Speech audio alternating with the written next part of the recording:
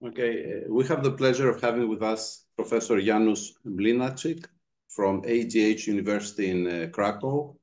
He's an associate professor there. He did his PhD at the University of Paris Sud and the AGH University in Krakow on electromagnetic wave propagation in the ionosphere. And he's an expert in ELF measurement, radio wave propagation, antenna design, atmospheric electricity, and so on. Dr. Tritakis met Janusz at some conference, and now Janusz has installed his equipment of measurements of radio waves in the ionosphere. He installed his equipment together with our equipment near the top of Mount Parnonas, where we have a station that measures ELF from the ionosphere. So we are very interested to hear what he has to say on his general scientific interests. Janusz, please. Thank you for the introduction. So today, as you know, I'll be talking about extremely low frequency electromagnetic waves. And I guess some people are not familiar with the topic, so I will start with an introduction. What is the ELF? The ELF is the range of radio frequencies, so the lowest part of the electromagnetic spectrum, and within this lower part, the lowest frequencies. There are many definitions of the ELF waves.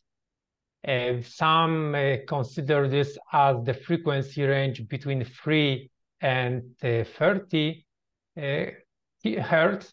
Others say this is between 3 and 300 hertz. Some other definition says 2 hertz to 2 kilohertz. But in general, everybody agrees that those are the electromagnetic waves with frequencies which are below 3 kilohertz. So in geophysics, usually people just say, yes, we are below 3 kilohertz, so this is ELF. So ELF is this lower range of radio frequencies. Other frequencies that you may be interested in, what happens in the other frequencies. So in the VLF, we have some military communications. In low frequencies, we have radio, AM radio. Same in the middle frequencies. At high frequencies, we have ionospheric communications.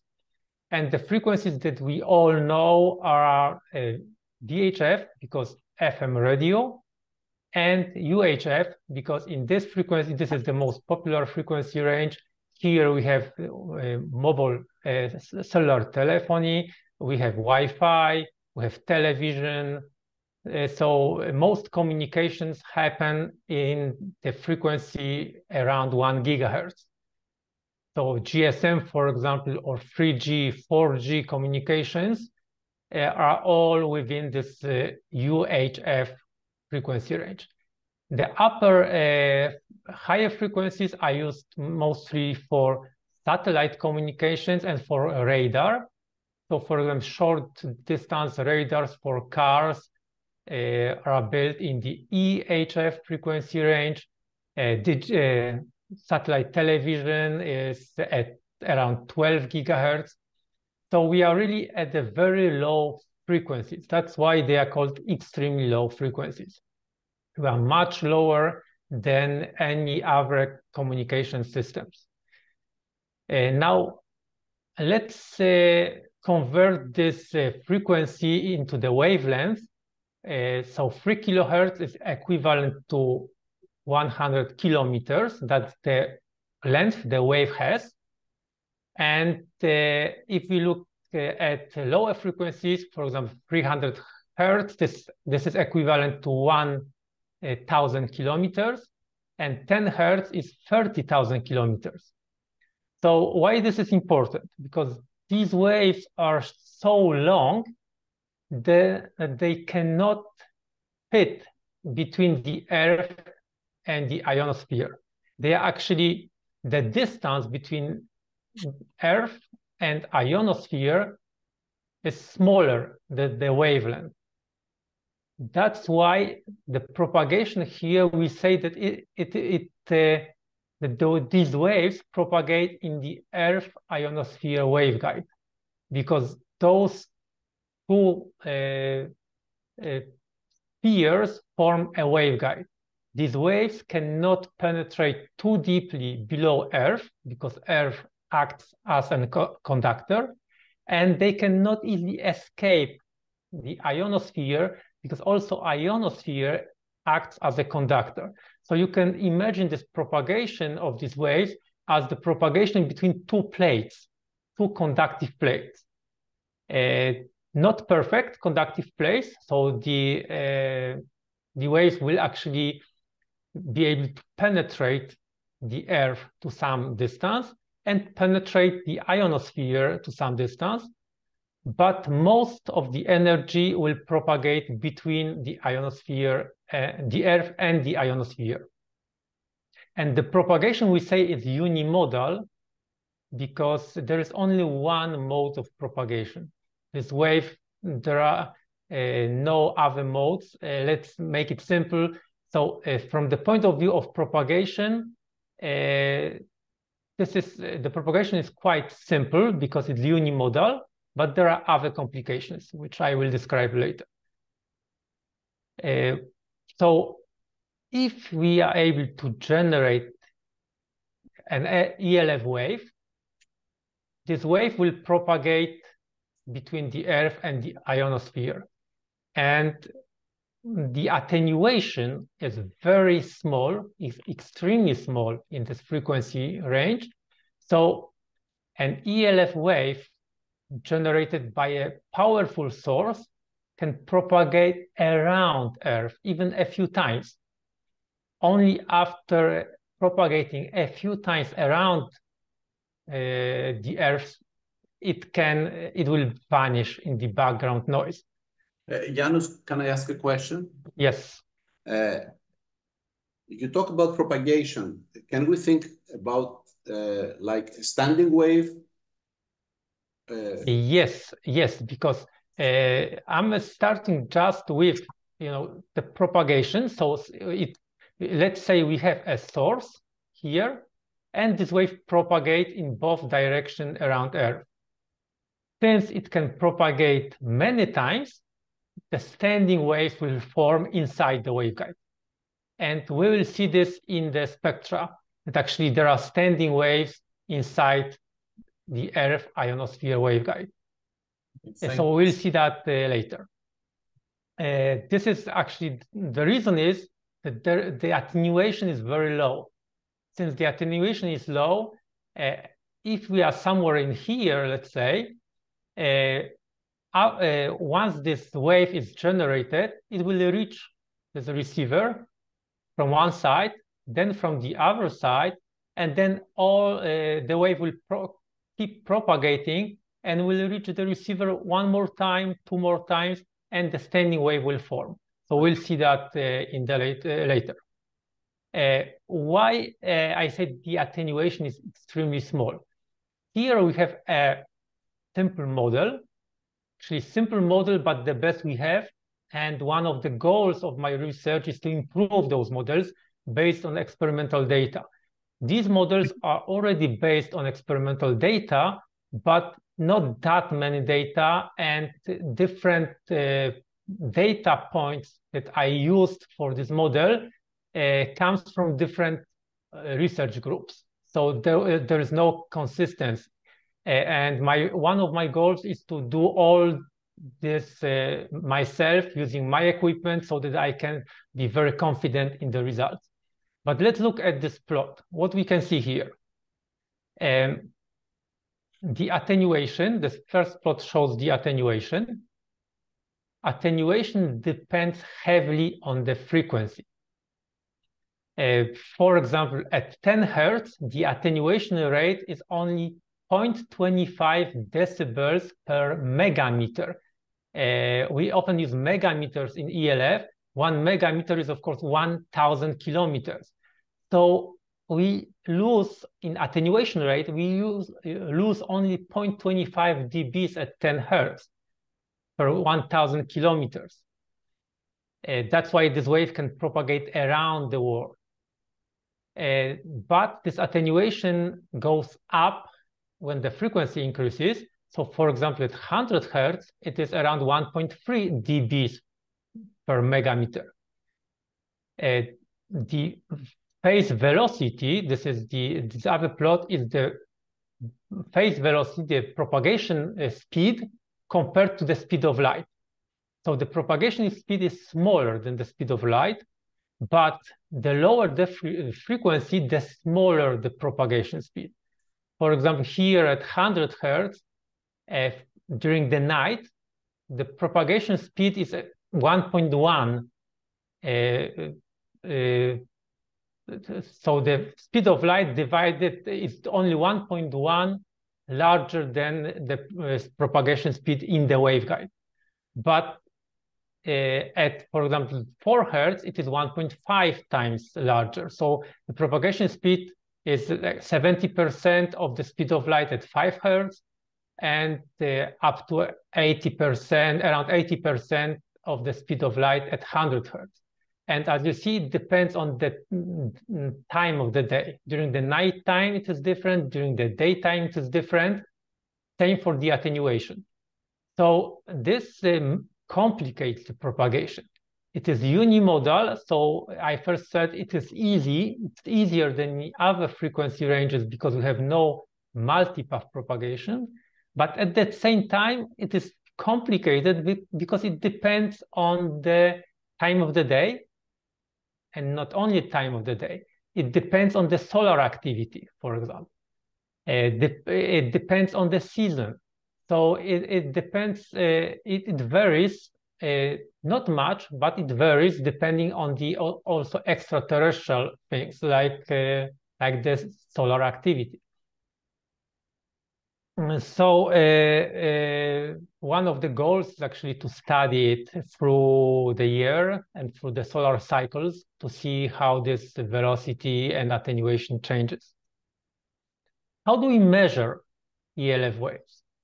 So the measurements are very complicated. To set up the measurements, it's very complicated. So it takes time to set up the measurements and to fix all the problems. But basically what we need a remote place. This is actually, those are the photos from the installation in Colorado, USA, where we have one of our equipment. So you can see in this first here photo that this is a really remote place. It's around 300 kilometers from Denver in a very remote area where there is nothing around, as you can see. So how do we do the measurements there?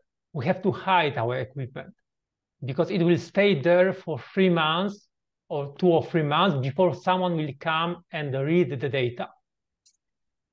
So here you can see me adjusting the antenna, the coils, the antennas, and this is the logger with the batteries.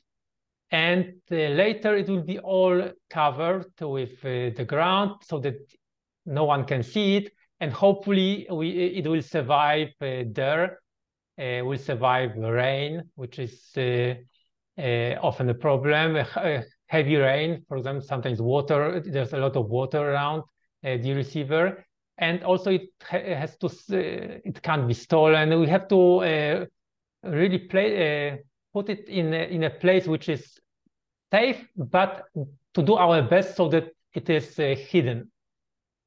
How this equipment is built? It contains 2 magnetic antennas, so 2 coils.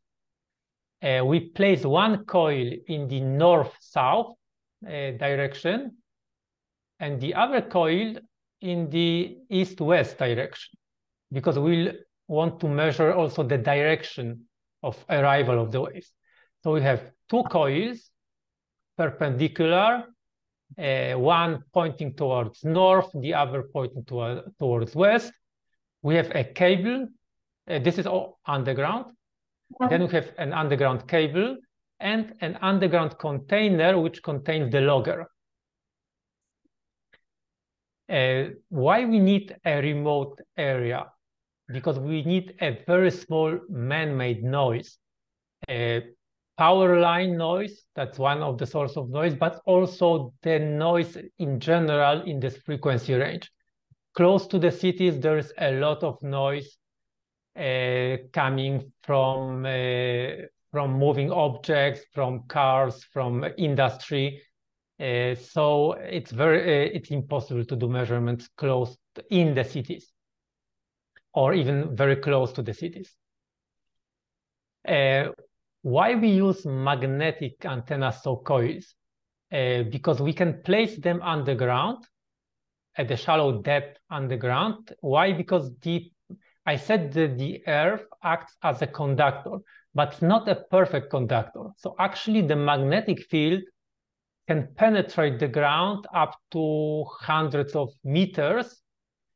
So if we place the coils just a few centimeters below the ground, this doesn't change anything for the recording. The attenuation is negligible, but at the same time, they are hidden from the view. They are in a relatively constant temperature, which helps calibration. And also less local noise. By local noise, I mean, for example, wild animals around our equipment. So here is our second installation in Patagonia, in Argentina. This is also, as you can see here, a very remote place. This is a we joke this is a watchdog, because it is this is the local dog that was very interested in our installation. And how does those coils look like? So here you can see the two coils. They are roughly 1 meter long.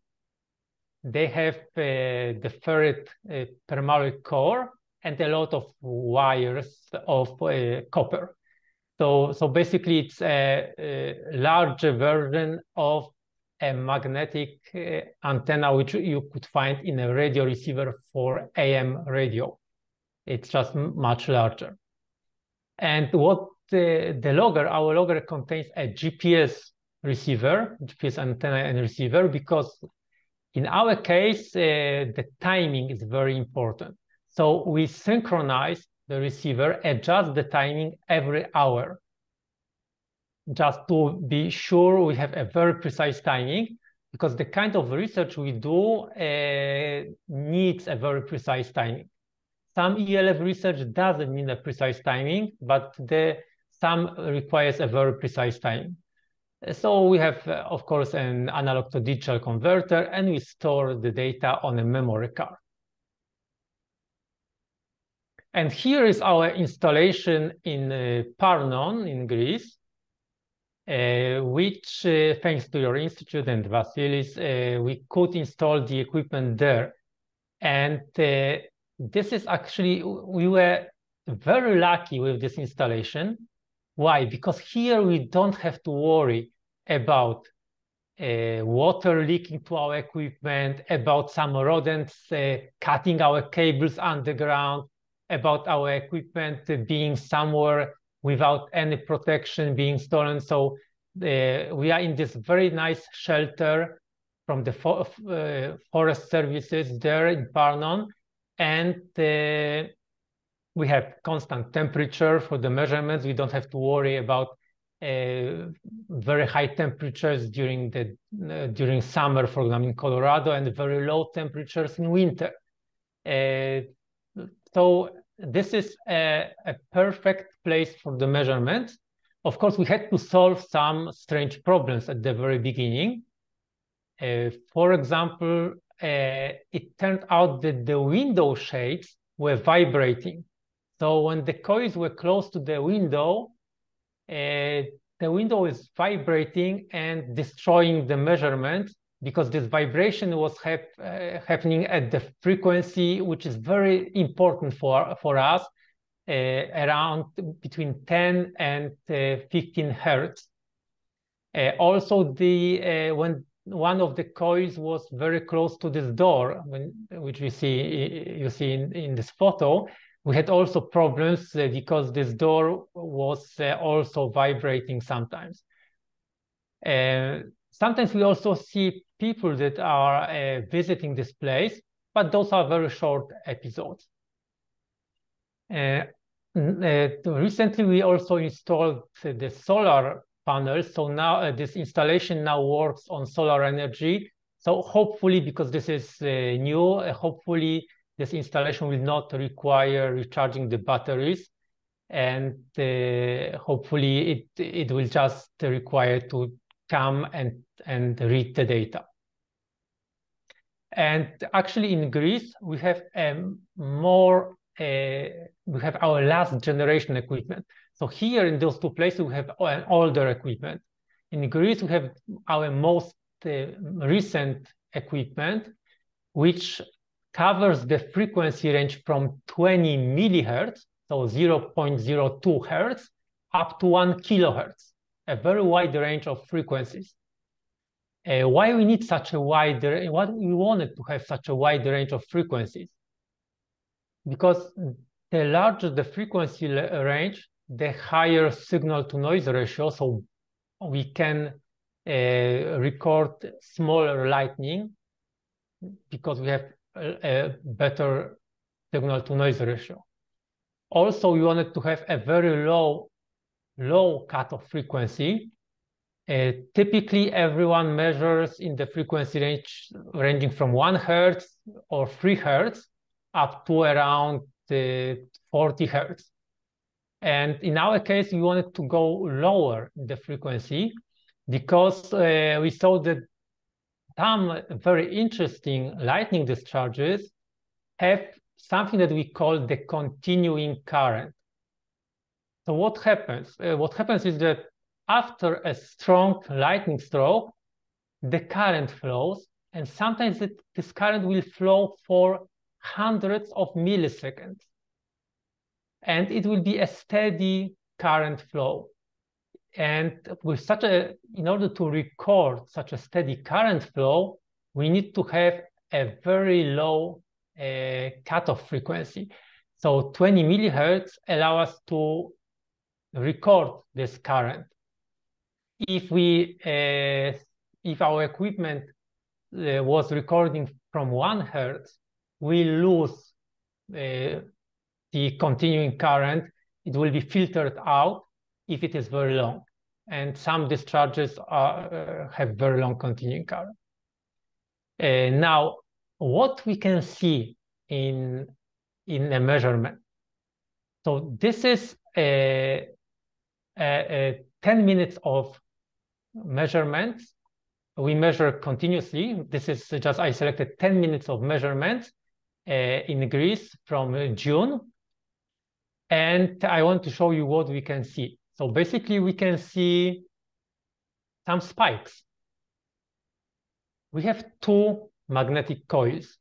One is aligned with east-west, and the other with north-south. So when I see a spike, a spike in a blue line, I know this is a discharge that happened in the northern direction. So this could be a discharge coming from Northern Europe, for example, or from Africa. When I see the spike in red color, then I know it is coming from east or west. So could be, for example, Turkey, Cyprus, could be France. If the discharge has both components, some amplitude in the blue and in the red colors, this means it is coming from the direction in between, somewhere in between. And using the amplitude, I can say this is, for example, 45 degrees, and I can say where this discharge, what is the great circle on which this discharge was located. So looking at this recording, we can say that the main source of ELF waves is lightning. So lightning discharges those that we know, that everybody knows, and also some unusual lightning discharges, which I will show you later.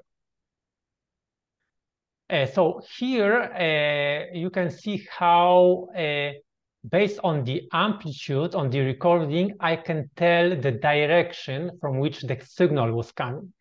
So this is just an example. This is 30 May recording in Greece, and I know the amplitude in the north-south channel, and I know the amplitude in the perpendicular channel.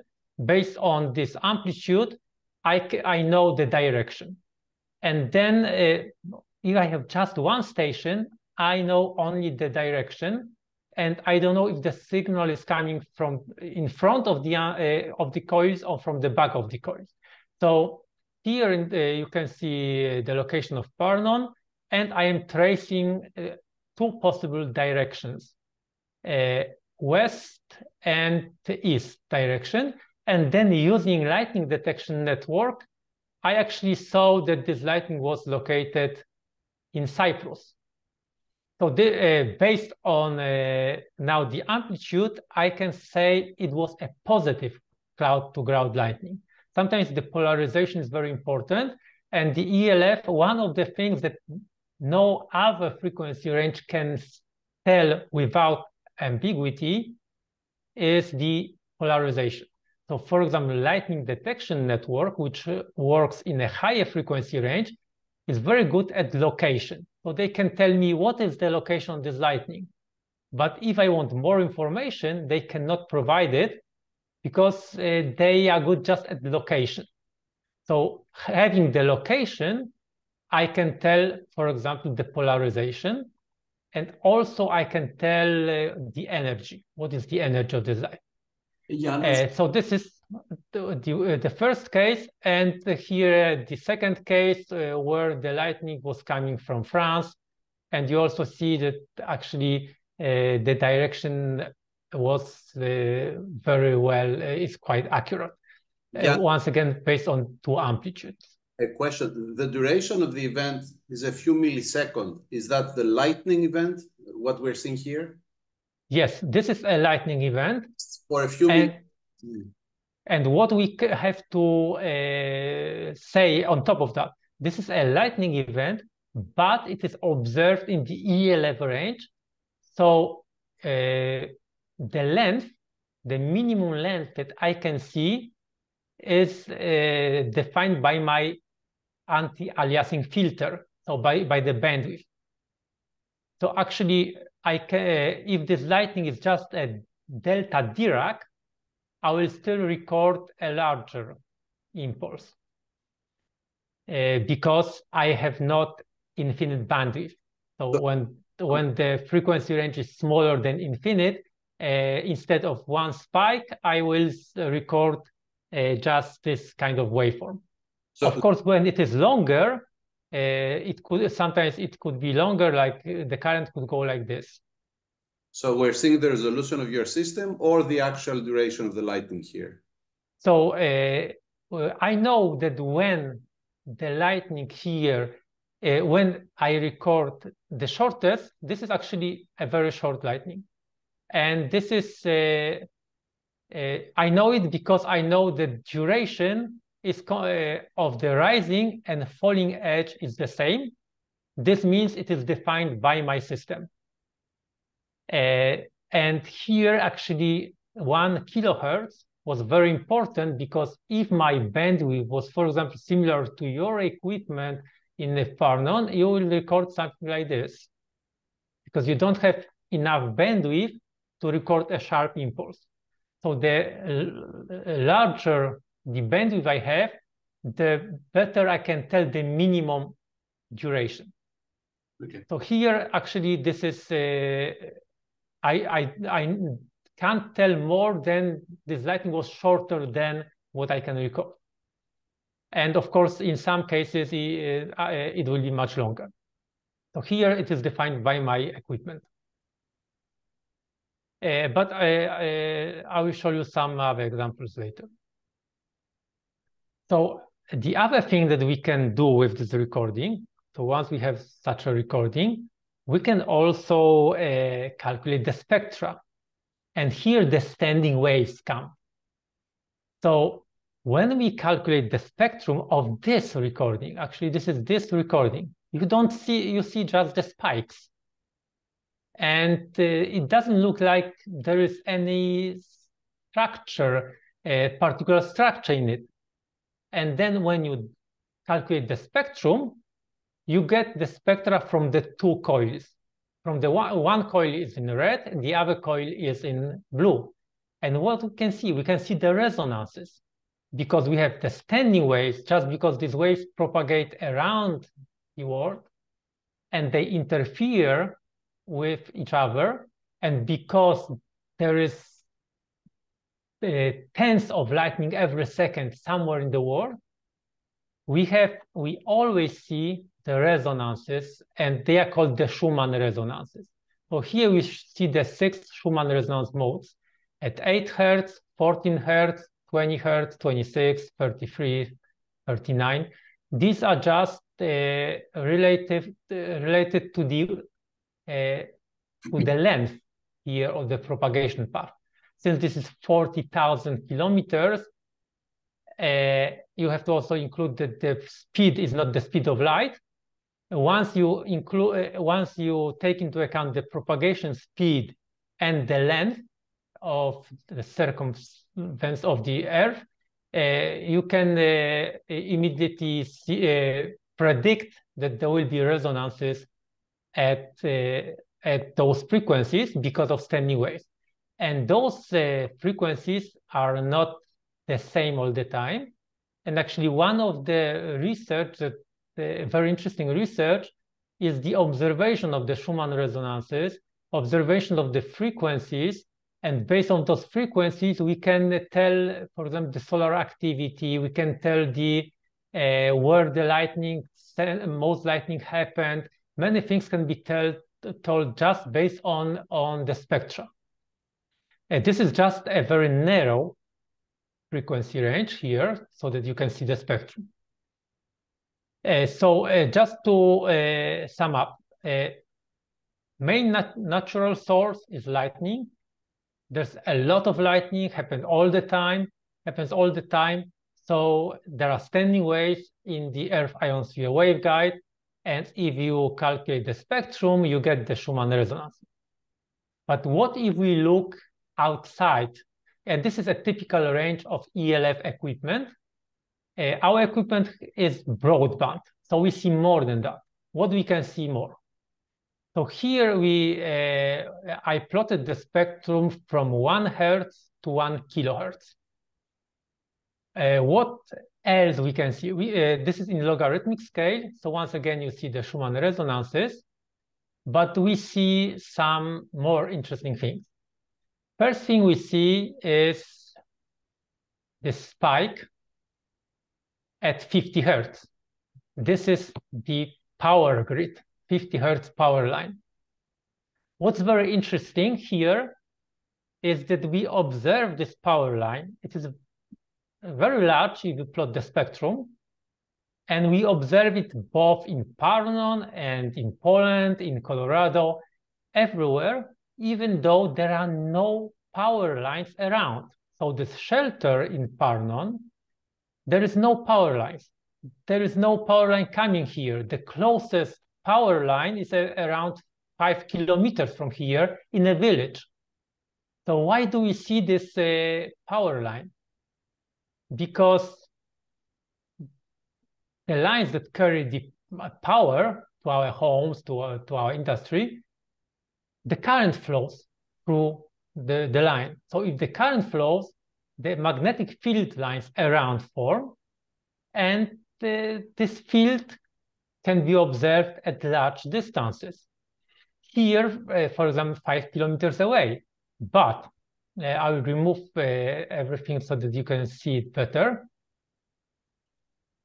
What we can see here, we can see 60 Hertz.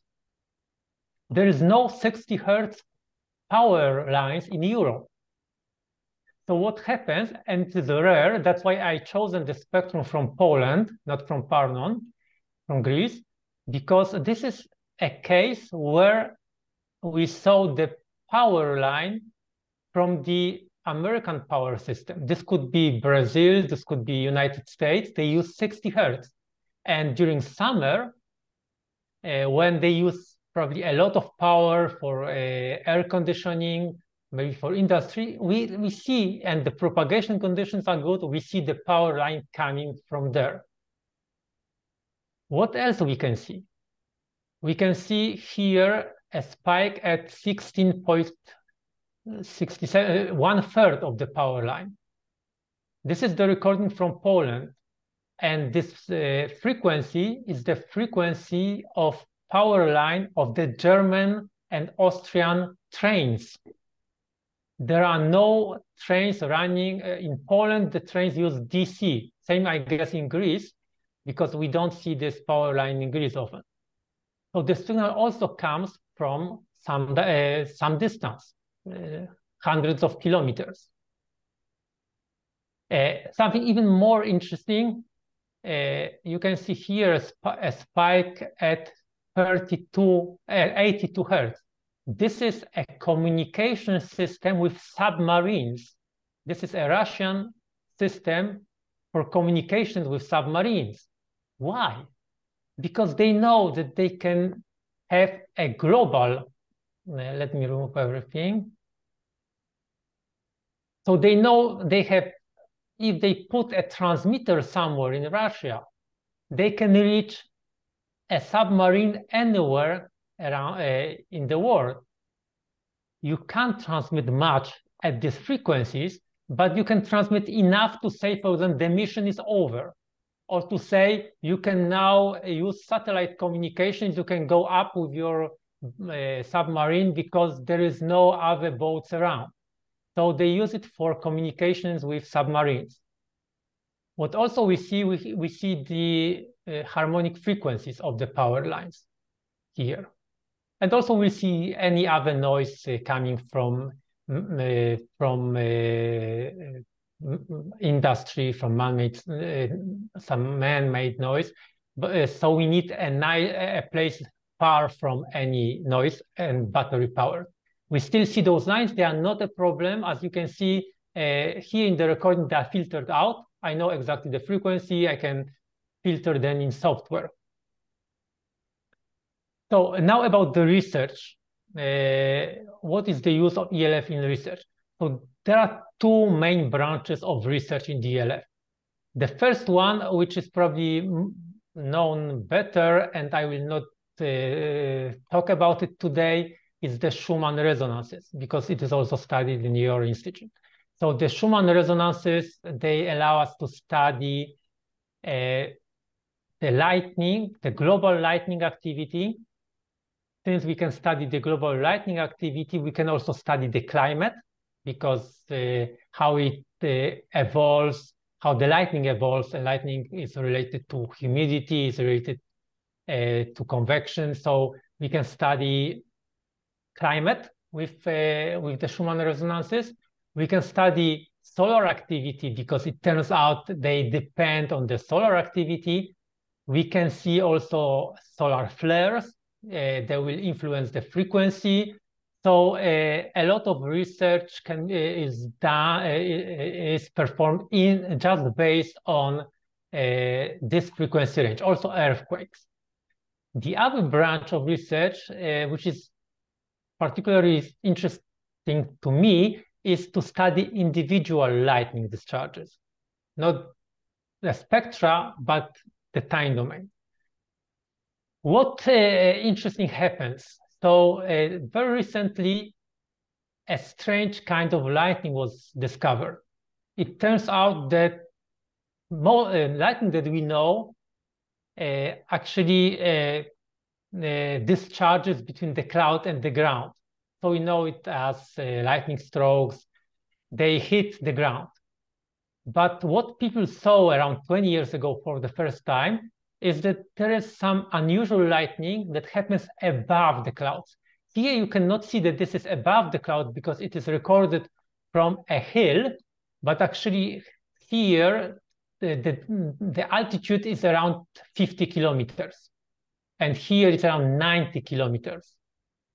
So this lightning, you cannot see it from the ground if you are below, but we have an observer which is located on a very high mountain, and he sees what happens above the clouds.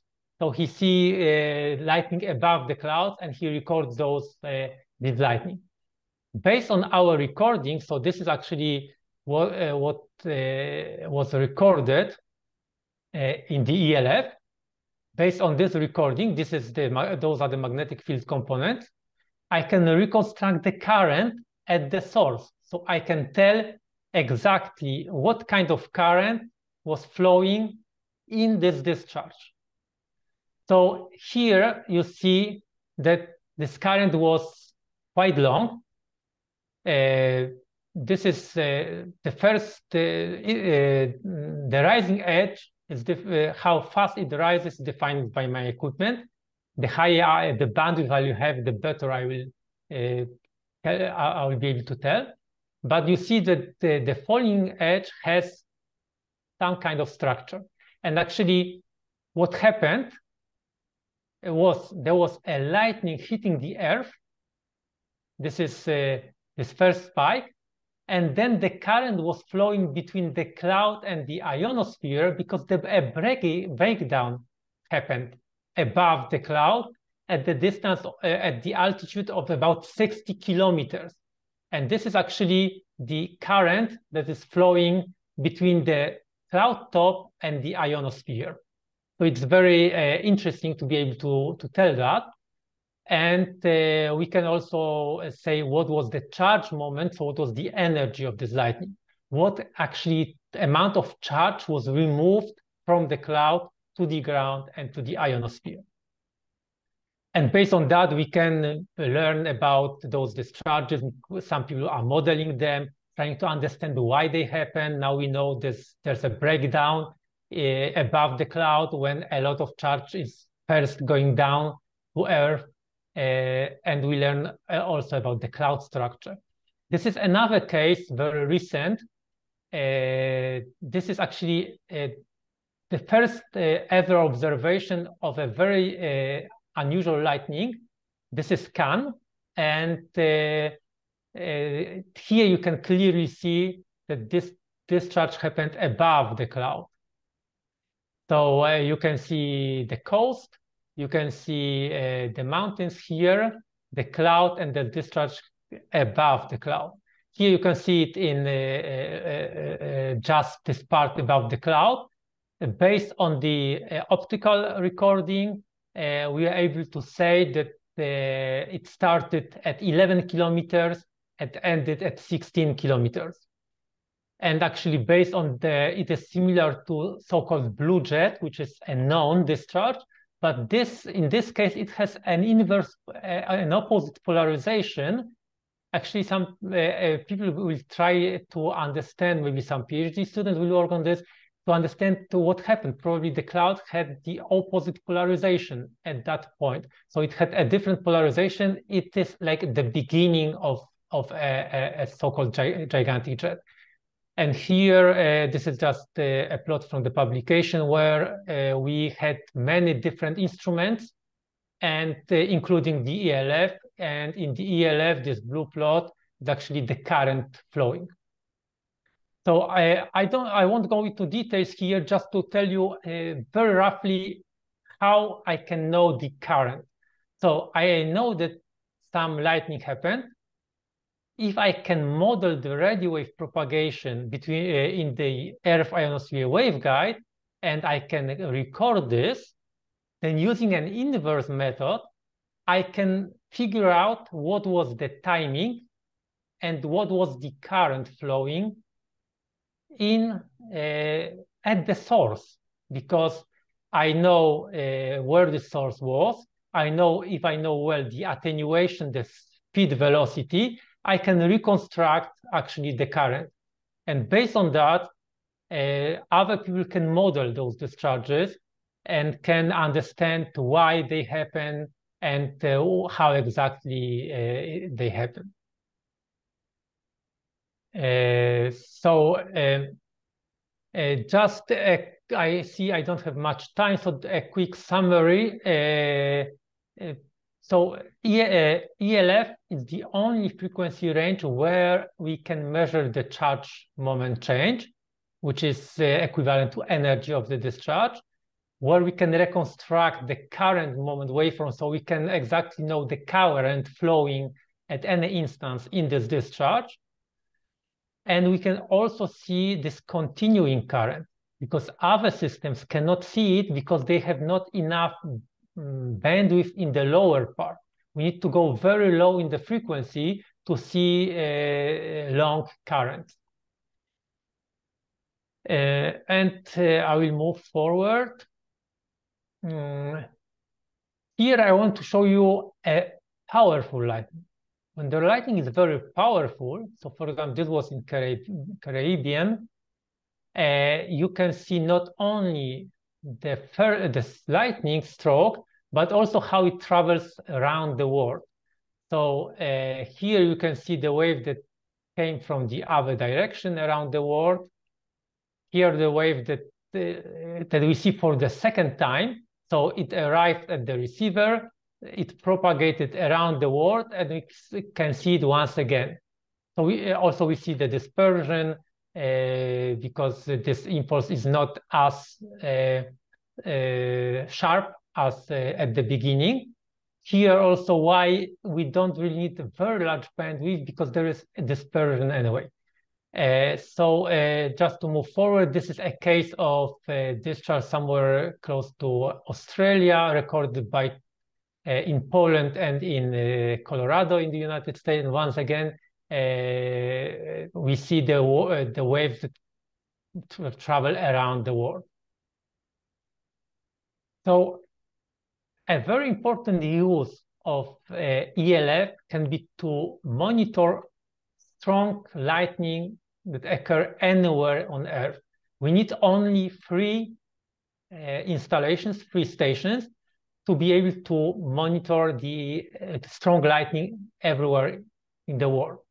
Here you can see a case where lightning happened near Madagascar and was recorded in Poland, in Colorado, and in Argentina.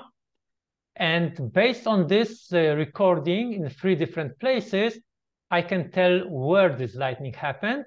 And also I can tell how strong it was, what was the charge moment of this lightning. And it turned out this is useful not only for lightning research. For example, on the satellite, on the European Space Agency satellite, they were recording some signals which looked a little bit strange. At the very beginning, they didn't know what is the source of the signals. This is a satellite at low orbit. When they plotted the spectra, they saw some lines. It turns out those are whistlers, and it turns out those are generated by lightning. So for example, in this case, I was able to find the source of the lightning, to see that there were 2 strong lightning discharges, and actually the energy, some energy, because more of these waves were propagating in the Earth-ionosphere waveguide, but some energy was able to convert, to leak into the space. Actually, it converts at the boundary between the Earth and the ionosphere, and was recorded on the satellite as a whistler. Here we are going into details. There is a satellite location, there's lightning location, and the recording from the 3 ELF stations. This is another case where actually 2 satellites in different locations on different hemispheres were recording the same whistler coming from the same lightning. And sometimes there are differences between recordings of different satellites. One satellite here, one satellite here, the discharge in between. So based on this, we can also model the ionosphere. So this project actually is the aim is to investigate the whistlers to improve ionospheric models. and to understand why those models are so different in different places. So this is so just last slide, some unexpected recording from my last visit to Greece in December. So in December, there were some hardware problems. I came to fix them, and we were testing the two coils in parallel to see that they record the same thing. And we were testing them overnight, and we recorded a very strange signals, two spikes. And the most probable explanation, first we were thinking, maybe we know also that there were some wild animals are coming to this building. So, and there was some remaining food, some nuts from left by these animals close to the coils. So we are first very excited to think that maybe those are brain waves, the alpha waves. But then probably a more probable explanation, this is heart rate. So there were two animals, two rodents. This is actually the frequency corresponds to the heart rate of animals. If there were two animals, male and female, or two smaller and larger, the heart rate varies, like in human. And they were sleeping close to the coils, one closer to one coil, the other closer to the other coil. So we recorded the signal. Okay, so just to conclude, ELF enabled a wide range of research related to lightning, to Earth environment. Here I was showing you just some selected topics. There are a lot of different research topics. Those are the topics that I'm currently the most interested in, but I couldn't cover everything. So thank you for your attention, and all questions are welcome. I just mentioned one thing. I apologize because when I sent you the abstract, I realized only later when I was checking the link, the Zoom, that when I was copying, I made some it is a little bit messy. So if you need to publish the abstract or if you can change it, I will send you an abstract which is better. So thank you once again, and all questions welcome. We can go back to the slides, explain some more, whatever you have in mind.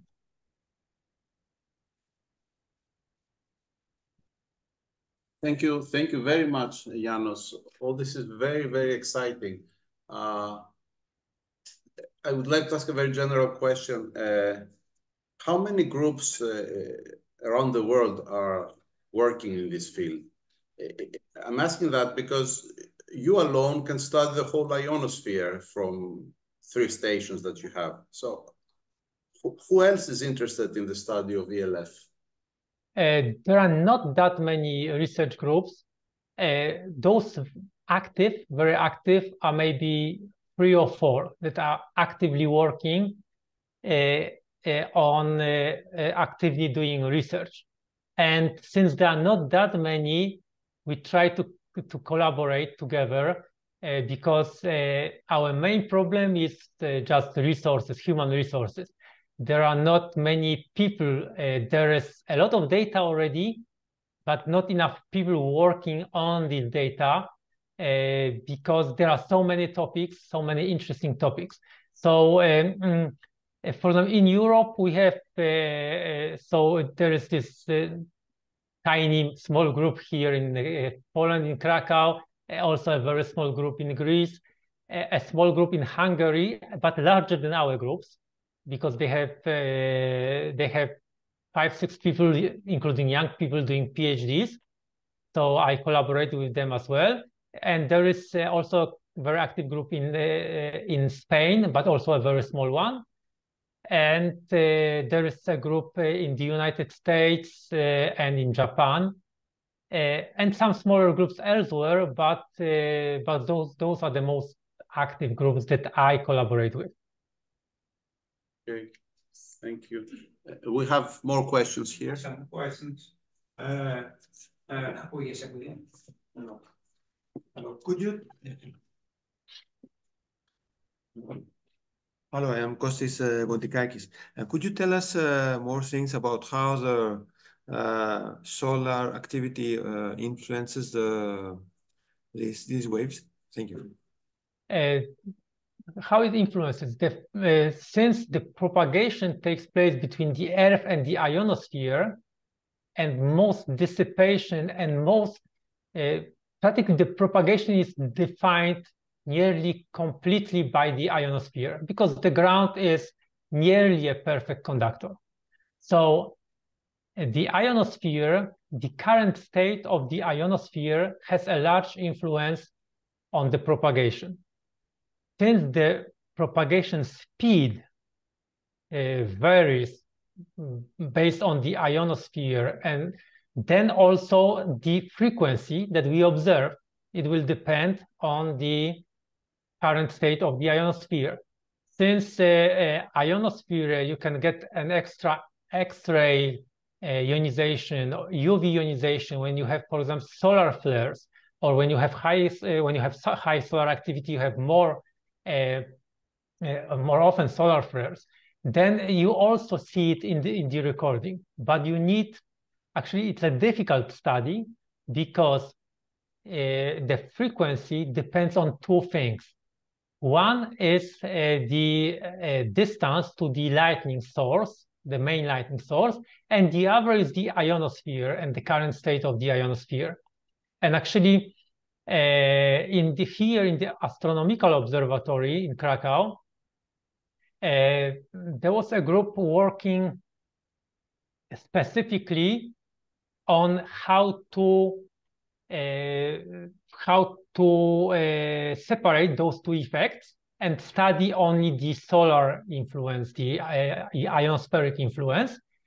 This group is now very small, but the Hungarian group is actually starting to use the same methods, and hopefully they will be able to continue this research because you can remove the influence of the lightning source and keep only the influence of the environment on the ionosphere. And actually, we have one publication which is showing how much the Schumann resonance frequency increased when we had a huge solar flare. This was published in 2016. Unfortunately, this was a postdoc study, so he's not working with us anymore. The study was not continued, but hopefully this Hungarian group will use the methods. So for example, we saw the solar flare, how it influenced the propagation.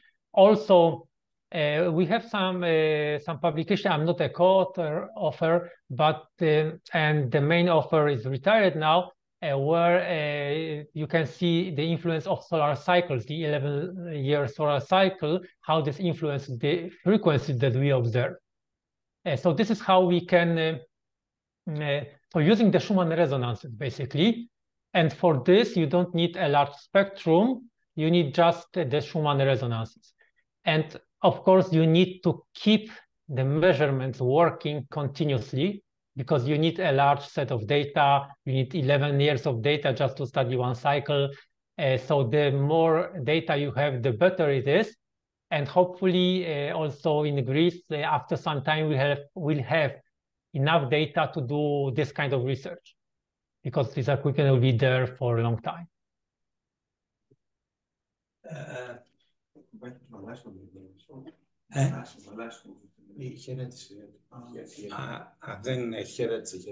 Okay.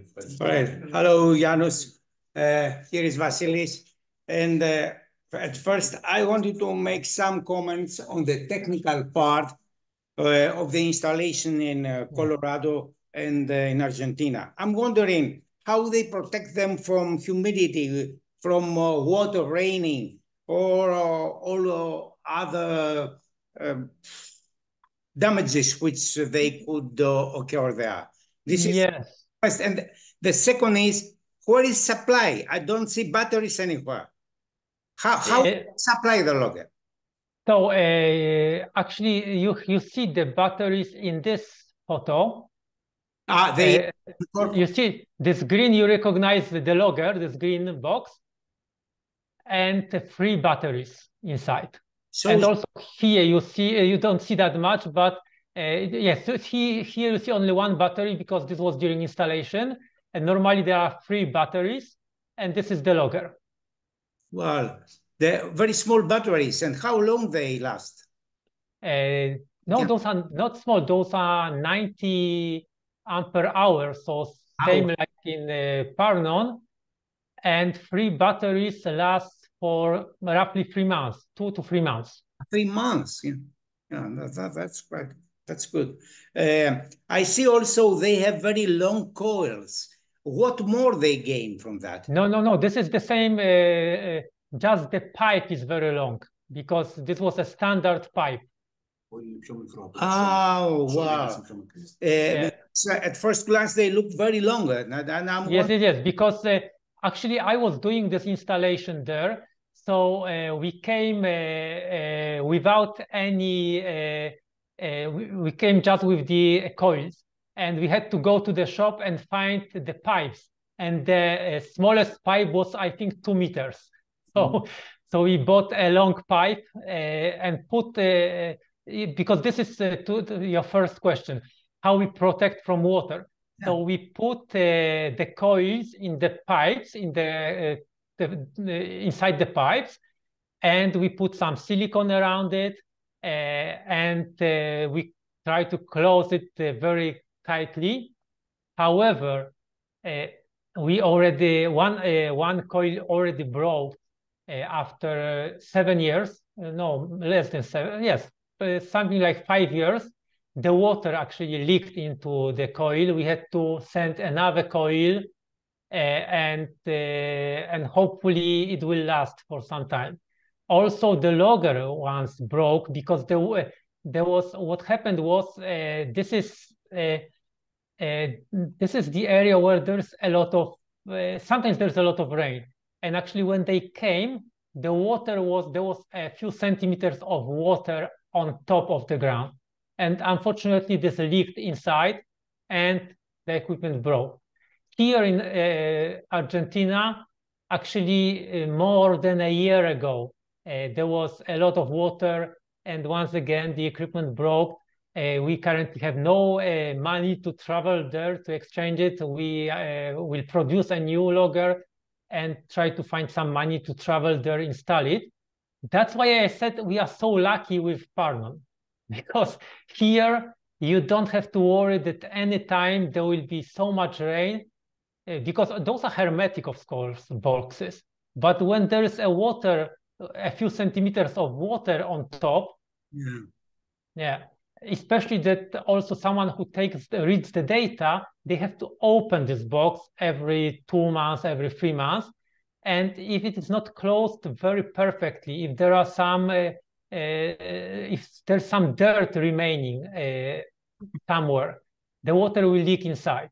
Mm-hmm. So it's very difficult to do because you never know. Actually, you hope that you will get another 2 months of data, but you never know if you will get it, because maybe the water will leak inside or someone will steal the equipment. So that's a very difficult research from the hardware point of view, unless you have such a perfect place where here also you have to worry a little bit about someone stealing something, but you have metal doors, it's very well protected, and you don't have to worry about water and excessive heat, because during summer in Colorado, the temperature can be easily 40 degrees.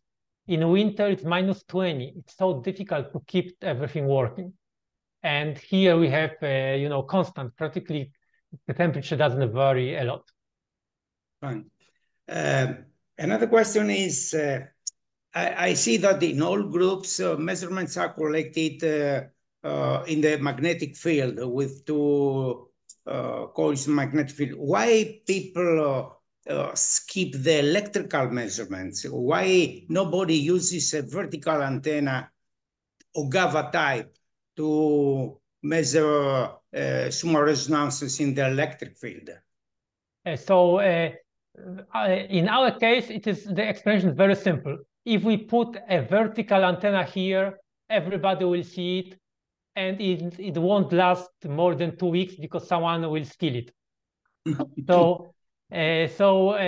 Once you have the magnetic antennas, you put them underground. You can't put an electric antenna underground. That's the reason why we even started with the magnetic antennas. Also, the electric antennas are very difficult to calibrate, and they are there's a much larger influence of the objects around these antennas. So, for example, moving trees, because we did some experiments with this, and actually weather, because when there's rain, you have different calibration. When there is no rain, different calibration. When, for example, you are somewhere in the fields, when the grass is higher, you have different measurement. When there is water below, different measurement. So magnetic antennas allow us to have constant measurements all the time and much less influence of what happens around. Wow. Perhaps we think sometime to put such an antenna in the interior of apartment, because there, I think it will work well. Electrical vertical antenna inside the building. Do you think it's a good idea? Yes. I think even trying it to see, because inside, first of all, we don't have the problem of being stolen, or the antenna being stolen. And also, the environment is always the same inside. So I think it's a very good idea to try it. Right. Of course, I'm not sure how to calibrate this, but because magnetic coils are easier to calibrate, because you put them inside a Helmholtz coils or just inside a solenoid and you calibrate them. With electric antennas, if you put something close to them, they will change the properties. But maybe they could be calibrated based on the magnetic recording. So you know what you record in the magnetic antennas, and you use electric just for additional information, and you don't care about the amplitude being very, very precise. Right. Last question, which is a rather silly question. Do you think that there is any information, somebody could get some information with a third coil in the OZ axis? Yes. Close. Actually, when you are far away from the lightning source, there will be no important information in there. But if you are close, then you have the wave is not just a plane wave, but it has also some horizontal component in the other direction, some vertical component. So I think something about the ground also could be learned. There will be some additional information in this first coil. Not for the Schumann resonances, this is, I think it's useless, because anyway we record the waves that propagate around the world. Those are standing waves. But for research on individual lightning, I think some interesting additional information could be obtained from the vertical. But you need a free channel receiver. Okay. Thank you very much, Janusz. Any other question by listeners or observers? I don't think. Okay. That's the end of the presentation. Thank you very much, Janusz. Thank you. Thank you for the invitation. And just some last words. I think, as you saw from the presentation, this observation site in Greece It's very, very important. It has very nice advantages.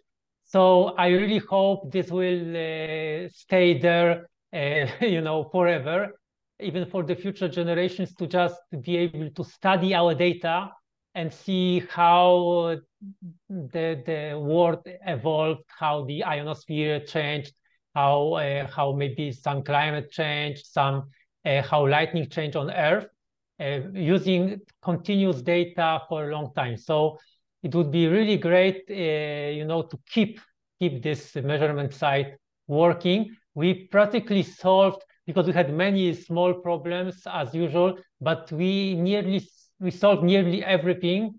Now we can start a long continuing measurement, which will be useful for young people, future PhDs, and so on. And we must acknowledge this is due to Dr. Tritakis, who found the site and supported this effort for so many years. So yes, a lot of effort to go there, to keep collaboration. So thank you, Vasilis, for keeping this going and working, spending a lot of time and effort to keep this measurement site. Thank you very much. Bye. Okay. Thank you. Bye.